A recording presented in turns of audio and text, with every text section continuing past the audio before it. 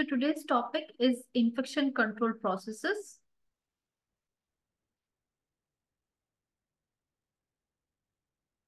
Those who have the textbook, please mention the page number in the chat box.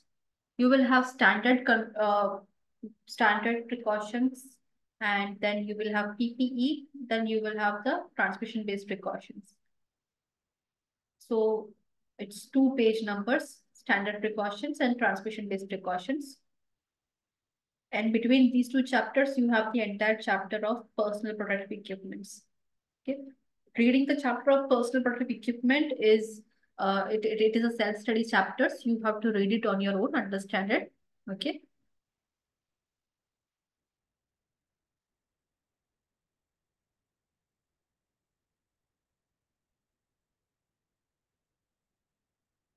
Those who are joining late, please help them out with the page numbers.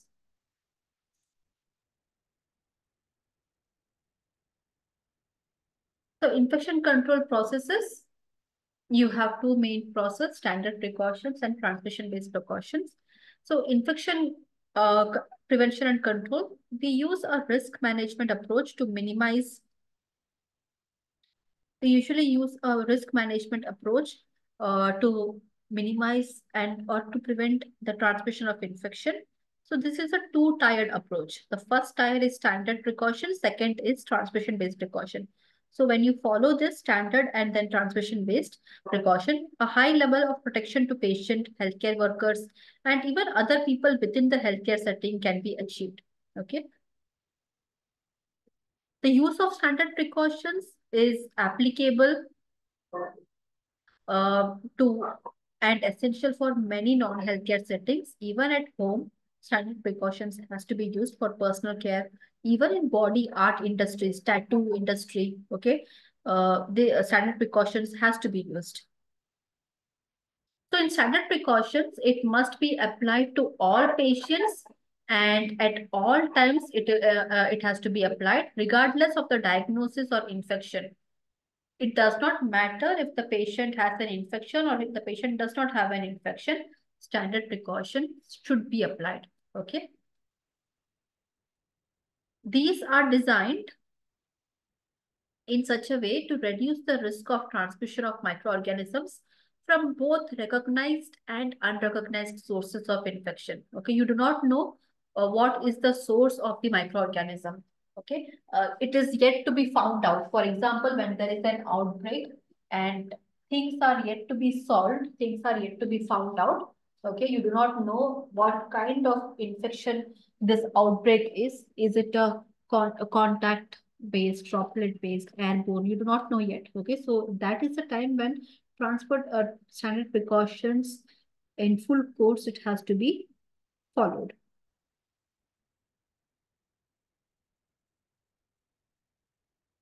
When it comes to transmission-based precaution, these are specific to modes of transmission. Okay, there are different modes of transmission like airborne, droplet, contact. These are different modes of transmission. So based on these modes of transmission, transmission-based precautions will be put into use. So these are specific precautions they are required to prevent or interrupt the transmission of specific kind of pathogens. Okay, because you are using transmission-based precaution to break a specific chain of infection. Okay. So standard precautions. Here, all patients are considered harbor of infections and microorganisms. So you have to consider all patients as potentially infectious. Okay. And such, it is a must that you also have to assume all the blood and the body fluid or substances from the patient are potentially infectious. Okay. So assume all blood, body fluid, and tissue are infectious. And also, all unsterile needles and sharps are also similarly contaminated. That is what you have to assume. So standard precautions are the work practices required to achieve basic level of infection prevention and control. The use of standard precautions, it aims to minimize and where possible, eliminate the risk of transmission of infection, particularly the ones that are caused by blood-borne viruses. And the standard precautions apply to all patients, regardless of the diagnosis. Also, while you're handling blood, including dried blood, okay, any body fluids, substances like, except for sweat, okay, if you're dealing with any body fluids, regardless whether they contain visible blood or invisible blood, it does not matter. Okay, if you're dealing with the body fluids of the patient, standard precautions should be used. When you come in contact with the non-intact skin of the patient, wound, etc. Okay, standard precautions are used when you are contacting the mucous membranes of the patients. It has to be used. So, washing the hands before any, after all patient contact or specimen contact is one step. Handle the blood of all patients as potentially infectious. Wear gloves. When you know that you're going to contact the blood or body fluid of the patient, wear gloves. Prevent needle stick injuries, sharp injuries as much as possible. Wear the personal protective equipment while handling blood or body fluids, or where you anticipate splashing of the blood or body fluids may happen. Handle all linen soiled with blood and or body secretions as potentially infectious.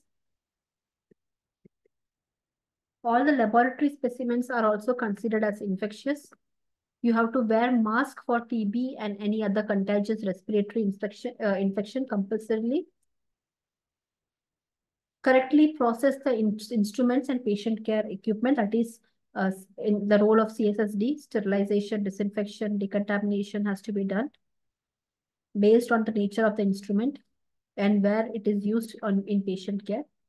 Maintain environmental cleanliness, manage spills, blood spills, body fluid spill as per protocol. In the infection control textbook, you have tables of this spill management. Follow proper waste disposal practices. Biomedical waste management practices should be followed.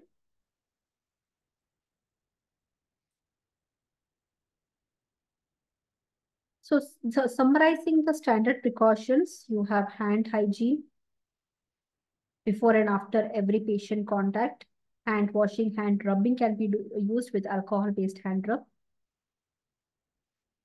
There are 5 moments of hand hygiene: before touching a patient, before performing a procedure, after performing a procedure, or after being exposed to body fluids or substances, after touching a client, after touching the environment around the client. Okay.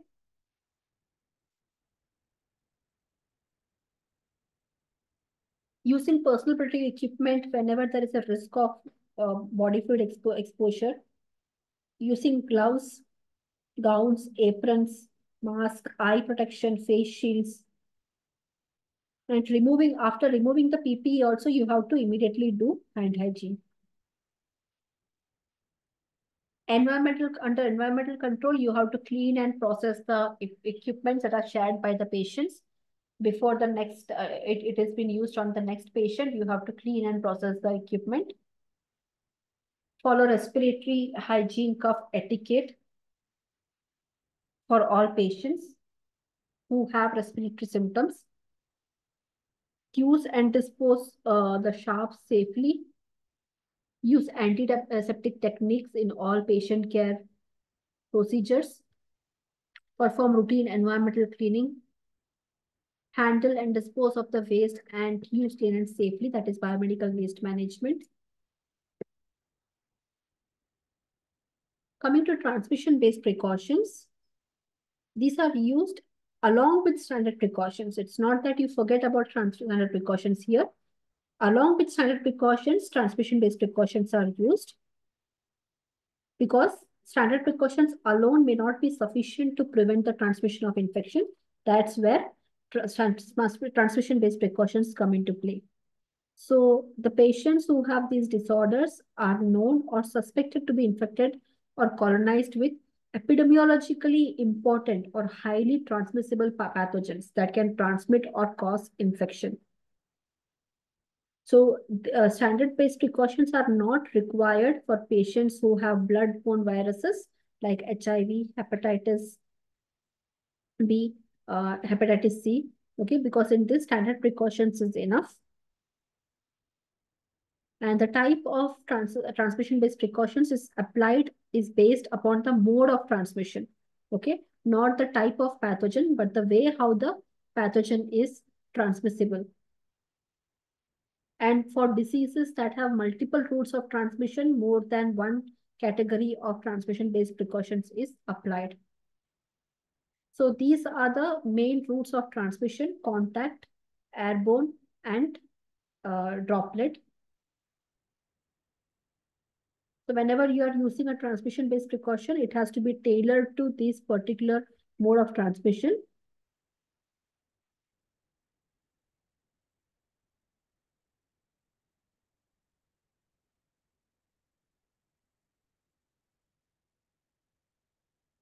So infection, when you're dealing with the contact-based contact precautions occurs through direct contact between the source and the infection and the recipient, or indirectly through contaminated objects. You can see here, either the person who is infected directly touches the patient who is a host, susceptible host. Okay, so this is direct contact, or the infected patient is not touching the host directly, but indirectly through using the same objects, cash or any inanimate objects, both are using. Okay, so through that also the organism can be transmitted. So the management here, you have to place the patient in the examination room, perform hand hygiene before touching the patient and even after touching the patient, and wear gloves. Use gloves and gown. Using gloves and gown is enough here, PPE. Clean and disinfect the examination room accordingly after the patient has left, before you receive another patient. Separate bathrooms for the patients with suspected diarrhea is used. Okay. Diarrhea can also be transmitted through indirect contact. Single room is preferred to keep these patients, but in case of Indian hospital scenario, you do not have enough single rooms for keeping each and every.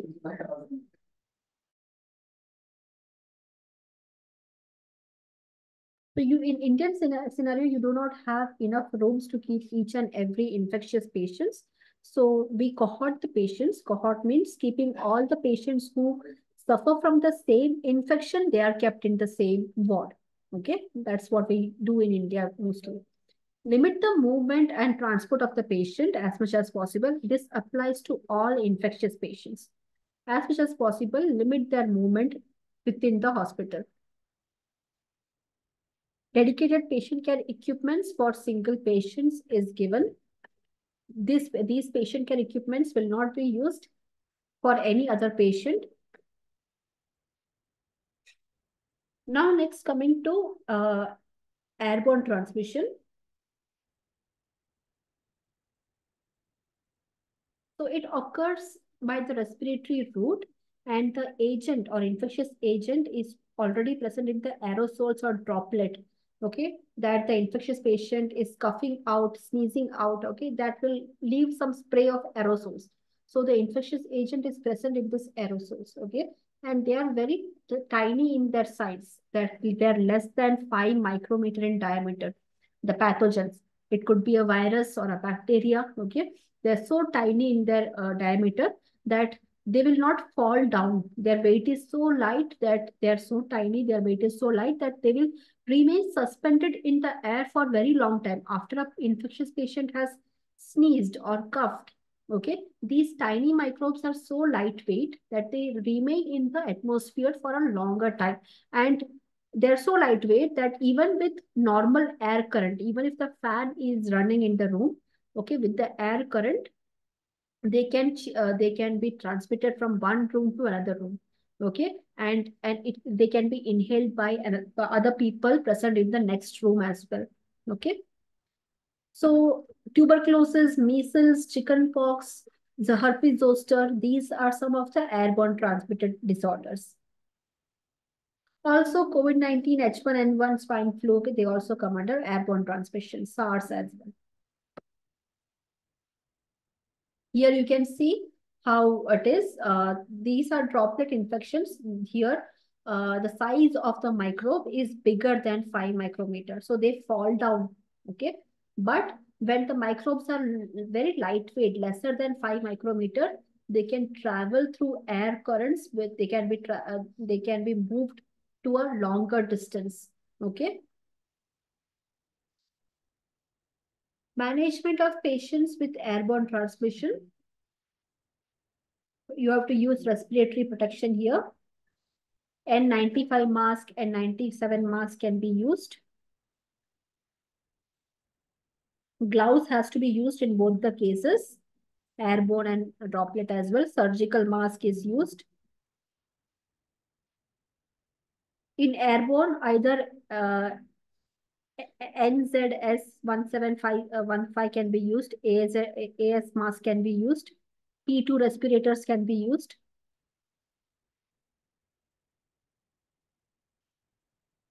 Goggles and face shields also can be used.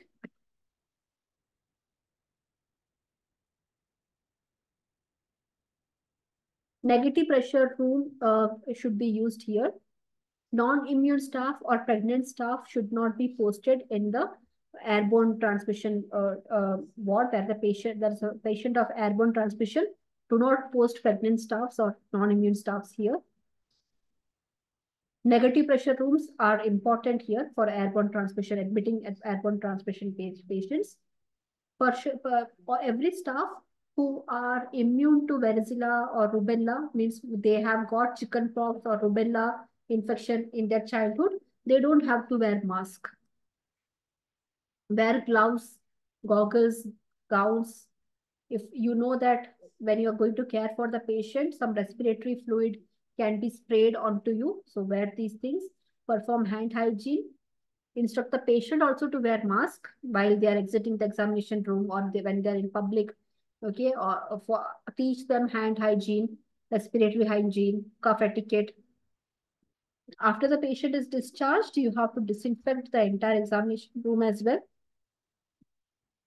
And keep the room vacant for at least 1 hour before the patient, after the patient leaves. Separate entrance to the facility is given for all airborne transmission cases. Here you will require isolation room. Negative pressure isolation room is required to admit an airborne transmission case. And if you don't have such rooms, do not have the facilities to manage such cases, transfer the patient. Self-closing doors should be available in the rooms where these patients are admitted. So you don't have to physically close the door. Ventilation and exhaust fan should be present because that makes the room negative pressure. Doors and windows of the room where these patients are admitted will always remain closed. And again, limit the movement and transport of the patients.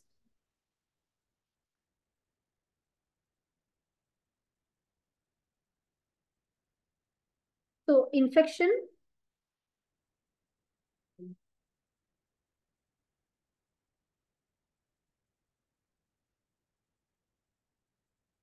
Next is infection by droplet transmission. Occurs through large particle droplets that are more than 5 mu size in diameter. And these droplets are generated from the infected patients when they're coughing or sneezing, but it will not go to a long distance. It will be propelled only to a short distance and it will fall down naturally. So it applies to patients who have influenza infection, adenovirus infection, pneumovirus infection, Bordetella pertussis, Neisseria meningitis, streptococcal infections. Okay, they come under droplet transmission. Then in airborne, the same, you can see in the droplet transmission, the particles are so big. It is bigger than 5 microns in diameter. They are heavy and they cannot travel a long distance. In short distance, within 6 feet, they will fall down. Okay. In less than 6 feet, they will fall down. So when you are managing these cases, prioritize the patients with excessive cough and sputum production when you know you're standing in the reception or in the entrance. If a patient is coughing excessively and a lot of sputum is produced, understand that could be a droplet transmission and separate them, these patients from other patients or from the crowd. Wear mask, gloves, gowns, and goggles. If you know, if you go near the patient can cough or sneeze, and some spraying of respiratory fluid is anticipated. Hand hygiene should be done.